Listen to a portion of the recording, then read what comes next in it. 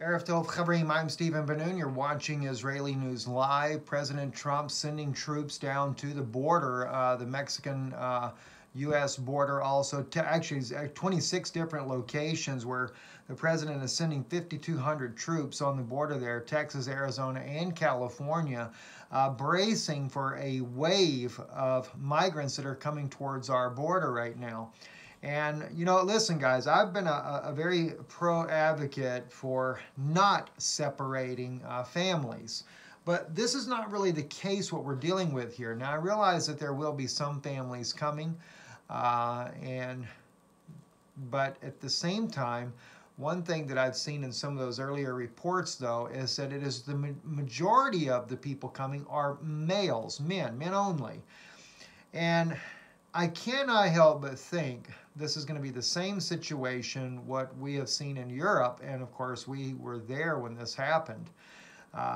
The Syrian war was the beginning of the migrant situation, and of course you have to understand the whole destabilization by the United States, Saudi Arabia, all these different destabilizations of Libya, Egypt, Syria, causing all these wars that are going on over in the Middle East is what caused a massive migrant crisis.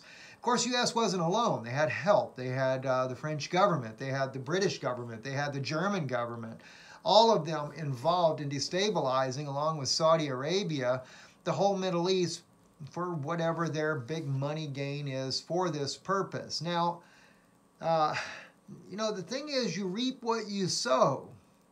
And Western Europe, this is interesting, Western Europe, not Eastern Europe so much, mind you. I mean, the Czech Republic, Poland, Hungary, these places here, they don't have hardly any migrants in their country. So, you know, everything is still pretty peaceful over there. But Western Europe, the democracies there that are used to the freedom like the United States, better way of living, etc.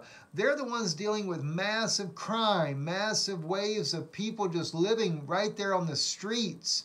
And they're dealing with a horrendous situation. Of course, as it is in the case of the United States right now, it was male only for the most part. There were some families that came, and I do have passion and a compassion for those Syrian families that were displaced as a result of the crimes and sins of NATO for destabilizing Syria in the first place. And, you know, there again, we're reaping what we sow for the crimes that these nations have done, allowed this to happen. And then what do you expect? I mean, even the Bible says when a man's hungry, he becomes desperate. Now, that's no excuse for the rapes and all the other evils that happen, but it happens anyway. Now we're facing the same thing on the U.S. border, and I'm hearing and seeing, according to reports that are coming out of Mexico, these are mostly male migrants coming up, looking for a better way of life, a better job. Instead of $5 a day, maybe $5-10 an hour. Be a heck of a lot better for them. But, and again, it's the same promise like in Europe. Come on up here. We have money, women, and everything for you, which was never the case.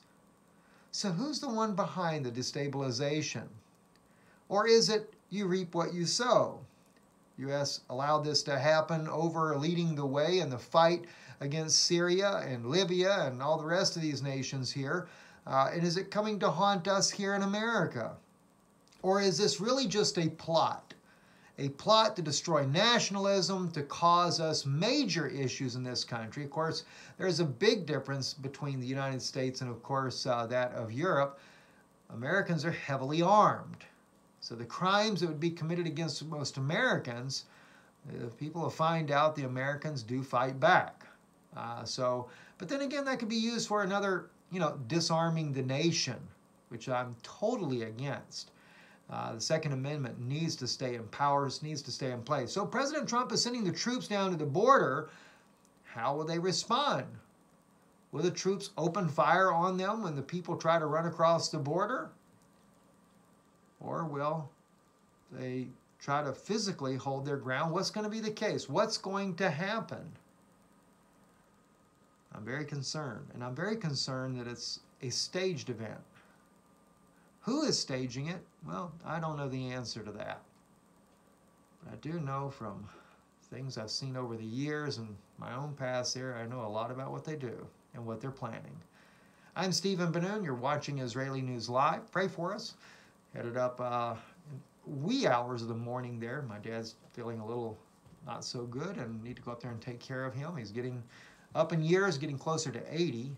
And so do pray for him. Pray for us in our travels there as well. So we'll be pretty much on simpler type of broadcast here for the next couple of days. But we'll be back here Wednesday evening and going into more depth with you guys. I'm Stephen Ben-Nun with Israeli News Live. Erev Tov.